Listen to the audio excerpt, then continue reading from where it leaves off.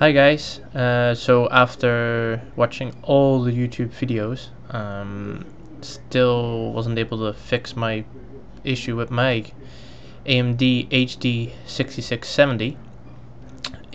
After playing a certain amount of time, it would just crash to the desktop and I had to quit the process through Task Manager. So I've been reading the forums and seen about fault modding.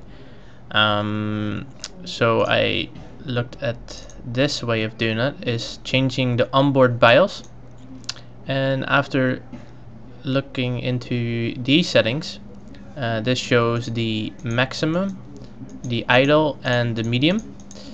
I was surprised at the idle speed, which is 0.9 volts, 900 millivolts. So what I tried is changing these values and the voltage, saving it to the BIOS, but it kept crashing. So after many attempts, I finally found a way to do it, and it's actually quite easy. What you do is you open up the control center. First, you enable AMD Overdrive by ticking this. Then you go to presets, add a preset, name it whatever you like. You save it. Then you go to the following location, which is also in the bottom of the video. See users, your username, AppData, local, ATI, ACE, profiles. And there is the profile that you just created. So the one I use here is, I call it Lightspeed. Right click on it, click on edit, and you get a lot of information. So what you want to look at is the want 0 values, which is the same as the BIOS information I was showing. 0 is idle, 1 medium, 2 is on high load. And it shows with in the overview here, this is the clock, the core clock target, which is the speed of the core of the clock, the memory, and the voltage. So what I've changed is I changed this 10 value to 200.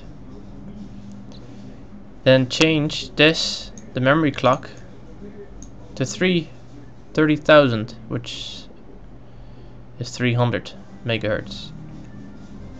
Then the biggest thing that fixed everything for me was the 10 value for the core voltage, which was 0.9. Now I changed it to 1 volt. So to enable this, you just click on save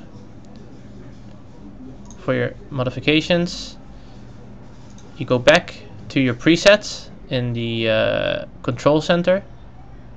You click on manage, you click on the one you modified, click on apply, and here you will see your idle speeds will have changed.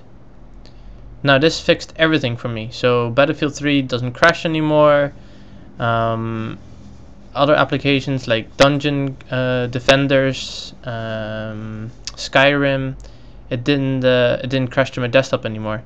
So changing that idle core speed, memory speed, and default, that made the difference for my card, which is the 6670. I've read that this will fix also other cards, ATI, and I really think this is just the idle speeds that they configured wrong.